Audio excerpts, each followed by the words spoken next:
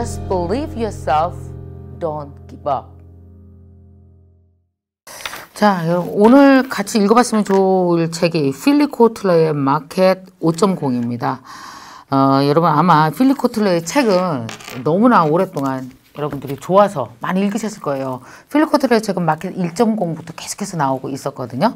자, 이번에 그러면은 5.0은 뭐에 대해서 얘기를 하는 거냐? 그러면 이 휴머니티와, 그러니까 인간과 기술이 합쳐지면 뭐가 나와? 이게 뭐냐면 이렇게 필립코틀러와 함께 연구한, 그리고 전 세계 많은 마케터들이 지난 100년간 기다렸던 마케팅이 하나 있습니다. 뭔지 아십니까? 1대1 마케팅이요.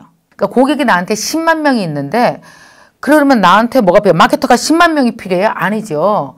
자, 우리의 마케팅이 10만 명 한 사람 한 사람의 모든 그 사람의 감각과 니즈와 향후 이 사람이 뭘 사고 싶을까까지도 예측해서 정확히 할 수 있는 게 뭐 때문에 가능해요?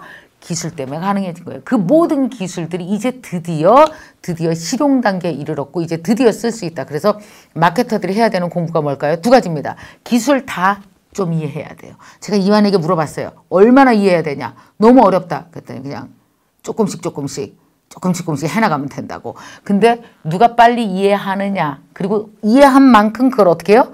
나의 고객에게 1대1로 이 기술을 사용해서 가장 만족된 형태의 마케팅을 선사할 수 있겠죠. 그럼 뭐예요? 고객은 이 기업에게 당연히 떠나지 않고 돈을 주겠죠. 이게 마켓 5.0입니다. 아주 심플하게는 그겁니다. 근데 이걸 어떻게 구현하고 여러분들이 공부하면서 해나갈 수 있을지 쓴 책입니다. 이 책은 일반적으로 마케터들은 반드시 읽어야 되고요. 그냥 뭐라도 하나, 조그만 거 하나라도 공부라도 하시는 분, 뭐라도 스마트 스토어에서 판매하시는 분이라면, 고객이 궁금한 사람이라면, 그리고 내가 알고 있는 기술들을 어떻게 활용할까, 뭐라도 온라인상에서 뭔가 사업을 하시는 분들이라면 꼭 읽어봤으면 머리가 확 깨이실 겁니다. 마켓 5.0 여러분에게 꼭 추천합니다. 읽어보시기 바랍니다. If you are a marketer, the Marketing Point series by 필립코틀러 is essential reading. Today's guest, 세티아완, has co-authored the three of these books. Marketing 3.0 from product to customer to the human spirit. Marketing 4.0 moving from traditional to digital. Now Marketing 5.0 technology for humanity, which is the book we are going to talk about today. It's a real pleasure. Thank you for coming on the show. Nice to meet you. Thank you for having me. Nice to meet you, MK. Okay. First of all, could you say hello to the readers in Korea? Hello, everyone. It's a pleasure being in this channel with MK today. I heard that the book Marketing 5.0 is now available in Korea. I have a copy here with me. Oh, really? So I hope you enjoy the book. Yeah. Wow. The publisher sent it to me, so I have two of these. So this is the original version in English and then the Korean version. Yes, I have too. All right. I read your book, Marketing 5.0, last month. It was a great help to me. And your book gave us an idea how to find the ways to use technology to advance customers' non-material needs. I'm sure that after reading your book, and many of your readers will know how to develop marketing strategies in a new digital world. No? So in a nutshell, how is Marketing 5.0 different from Marketing 4.0? Yeah, so Marketing 5.0 is the natural continuation of 4.0. In 4.0, we talk about digital technology, but mainly the basic ones like e-commerce, how to facilitate transaction via online, how to use social media for marketing, those sort of typical usage of digital technology. But in 5.0, we kind of move further ahead with advanced technologies such as artificial intelligence, robotics, and so on. So that's the major difference. Yeah. You know, in preparing for this interview, I met a lot of young marketers. And many young marketers know you already. And they told me how much they wanted to attend your lecture. So it's a real treat having you on the show. So your lecture will be followed by a short Q&A session. Without any further ado, 세티아완, the stage is yours. Thank you. Okay. Yeah, so this is Marketing 5.0 in a nutshell. So I'm just going to go straight to it. It's part of a trilogy called Marketing X.0. It started in 2010 when we published 3.0. And then we continue with 2017 Marketing 4.0.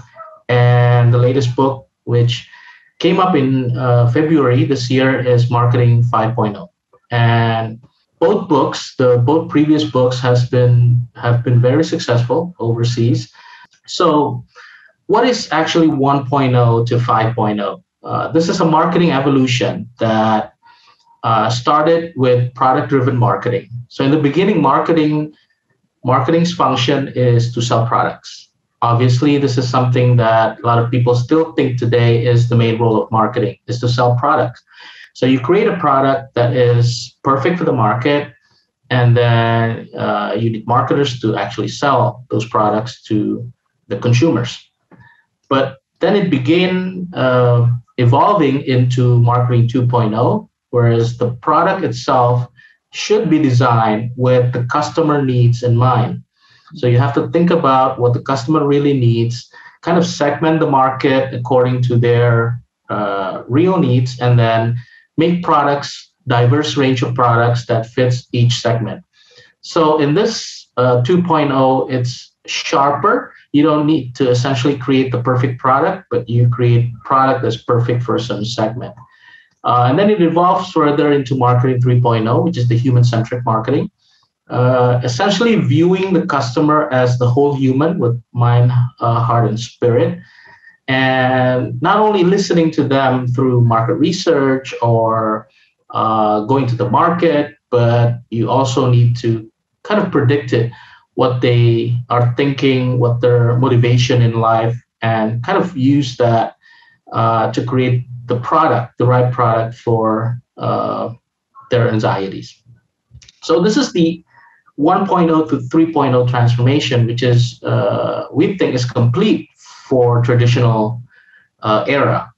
But then we kind of shifted to the digital era in Marketing 4.0, and we said that would it be awesome if we put digital technology on top of these three approaches and utilize social media, utilize content marketing online to kind of communicate the message and also trying to find ideas for new products. And we kind of stepped further ahead with 5.0, utilizing advanced technology, essentially based on artificial intelligence and the derivative technologies involving artificial intelligence or AI. And we think that we need to kind of further the development of this model with the help of technology. We like to move around, exercise, work with our physical body.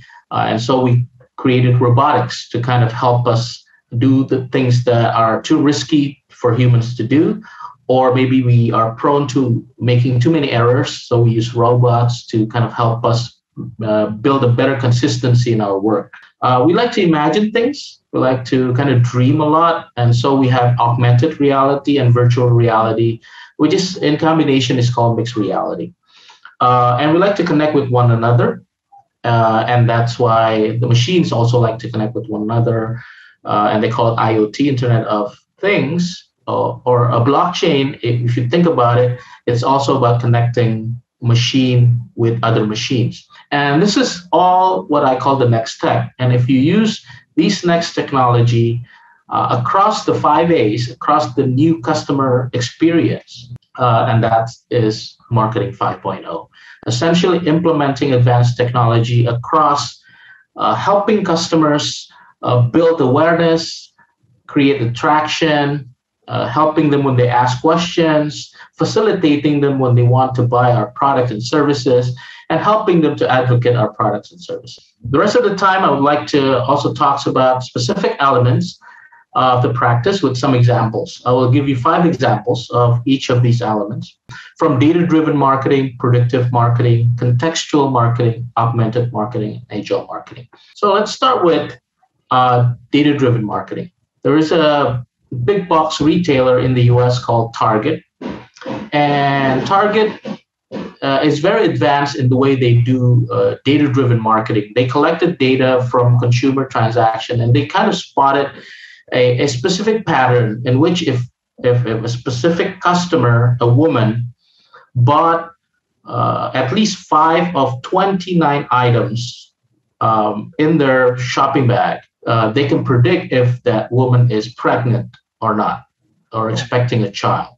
Wow. So that is a model that has been developed for many years, and it's getting sharper each year. And so there's a story, this is an interesting story where Target actually figured out a teen girl was pregnant even when the family was not aware of it. So this is something that is powerful in terms of how you use data. Number 2, in product development, you usually likes to test the market before you kind of do a big launch of the new product. But what if we can do it the reverse way? What if we can predict the success of the product before we even launch it? And the way they do it is, this is an example of PepsiCo. They do what we call predictive marketing. They analyze millions and millions of conversation on social media and predicted a pattern that is on the rise. For example, if a specific flavor of snack is on the rise in terms of conversation on social media, and they think it will sustain for at least 6 months, they will kind of create that product right away, and it will be successful because people are talking about it. So it's not recording what's in the past in terms of conversation, but it's kind of predict the future by looking at existing conversation going on in social media.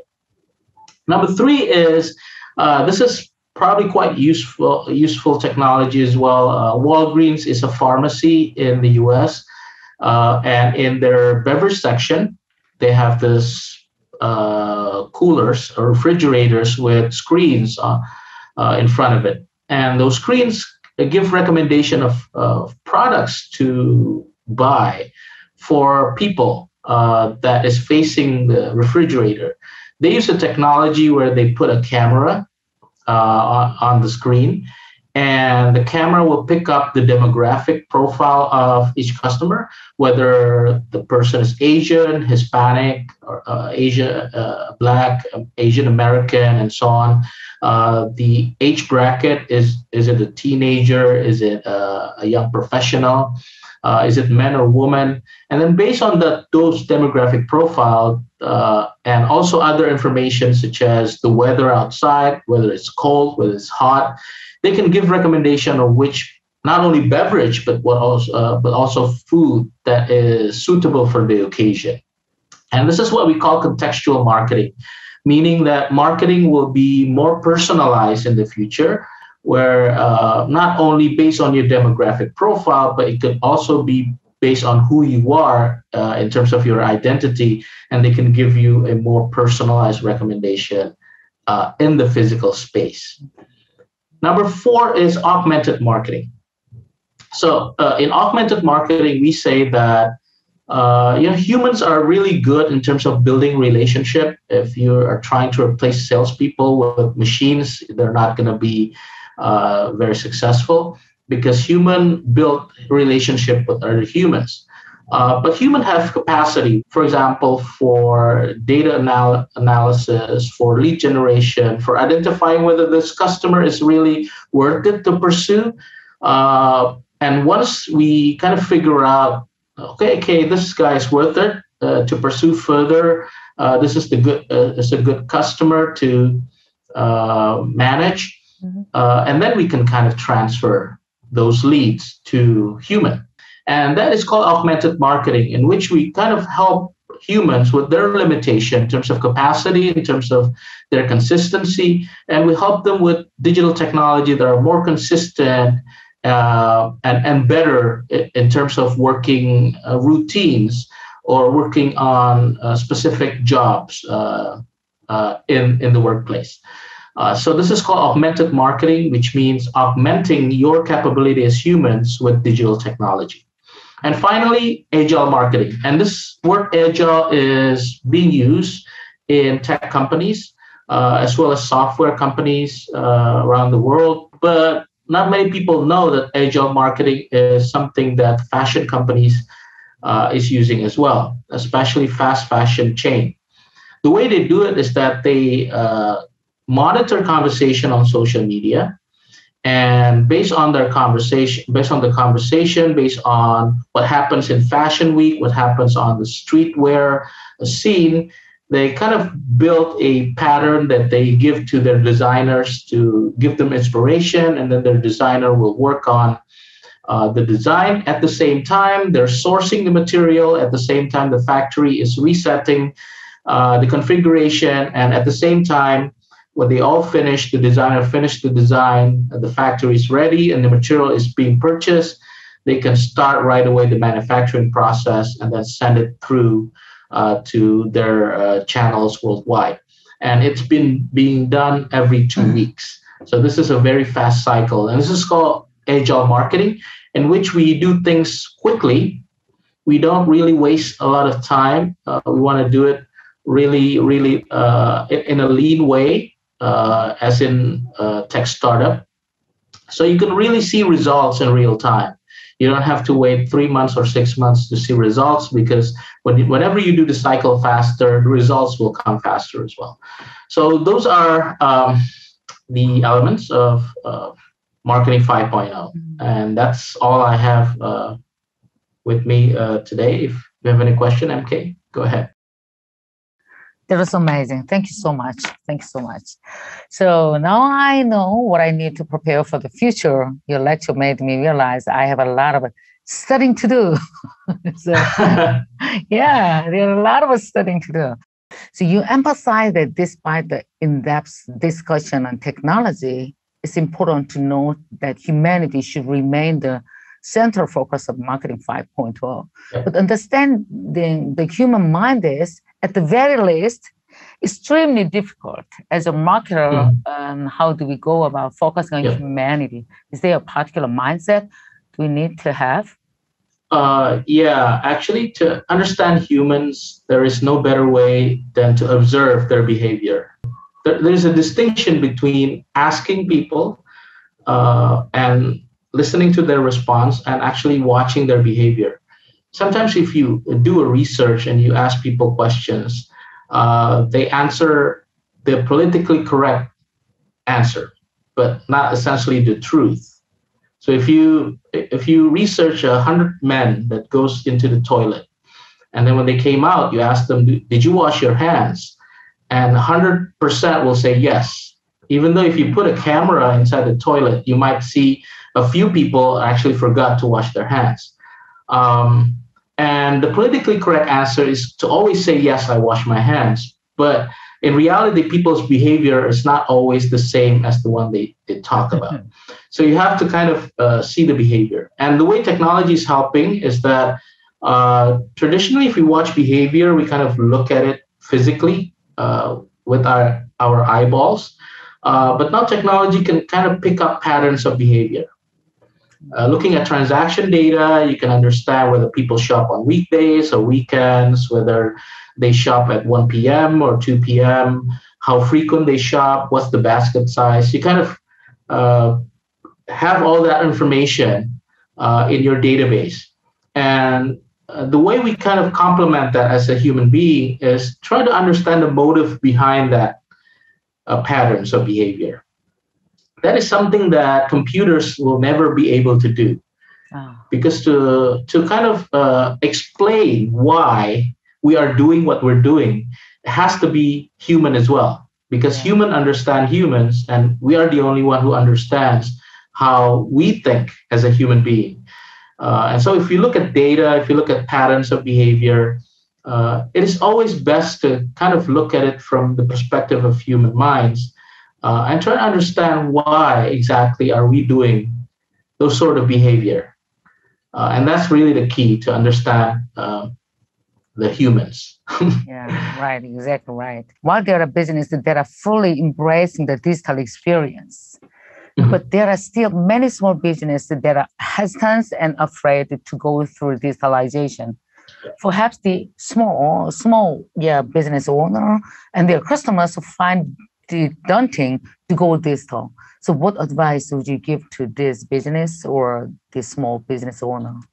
Right. The companies often is afraid of embarking on a complex digital transformation because they always think when they hear digital transformation, it's going to be big and huge, time-consuming, expensive. And I think to kind of break that incorrect mindset is to really start small. You need to have quick wins in order for people to see results right away. Don't go on a big transformation. Just start with a small division, small team, and then see results. In the consumer side, it is always about trying it, right? Consumers are always afraid of trying something new, but if you can kind of push them with incentive, it could be very it can be a very efficient way to do it. A lot of times, many tech companies use approach of giving free goods or free services in terms of freemium, for example, or they give a discount as a financial incentive for people to try that product. And once they kind of hook with that product, they like it, they love it, you really don't need the incentive anymore. So you can kind of eliminate the discounts because they have seen results. And again, with consumers and with companies, it's really important to let them try in a small way, like sampling it. And then once they kind of liked it, it is really easy to kind of expand from that. Yeah, that's right. Yeah, you said that you're studying it. Just study it lean way and the small way is important. It is important to start. Okay, so I tell you something. Then I have a many consumer and then kind of customer.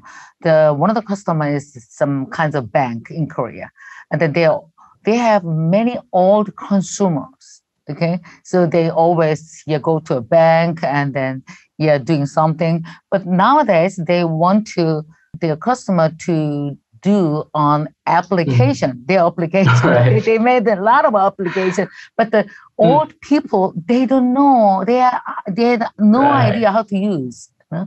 What I always say is technology should help people do their job in an easier way. It has to make people's life easier.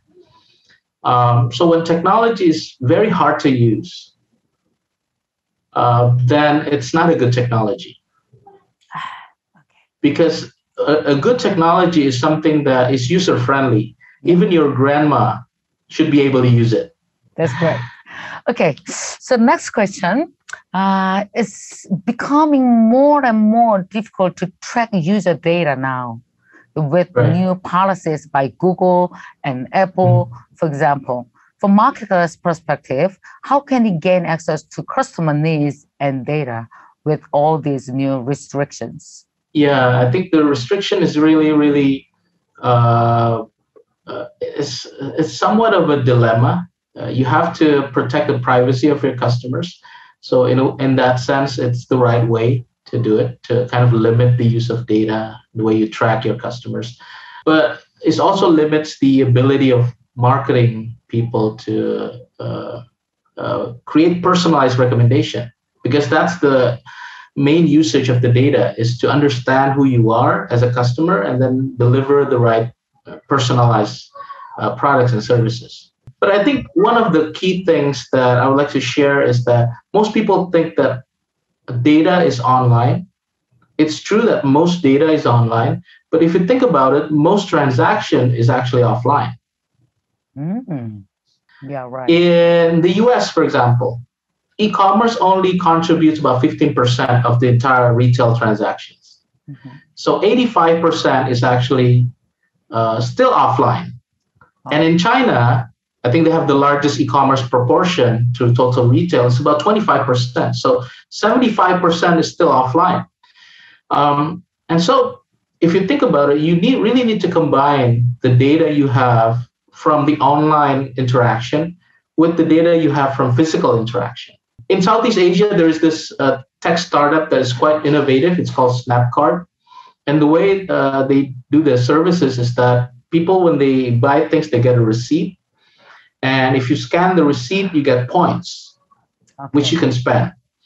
And those receipts, they can, it's easy to read. And when you scan a receipt, it's easy to spot. For example, you buy a Coca-Cola, 2 cans, you buy a diaper, and so on and so forth. You can kind of build a database of what people buy. And they sell those data to companies. And they say, I bridge physical transaction with online data, because most transactions are actually happening in physical space, but most data will end up being online. So you kind of have to bridge that. That's a good idea. Wow. Yeah, it's very insightful. So this is the last question today. At my company, we also have many young marketers who aspire to be the best. So could you give them some advice to become a great marketer? Okay. I think one thing is that you need to always keep up with the latest development. You don't want to be falling behind, especially if you're still young. Yeah. You still have a lot of capacity to learn new things.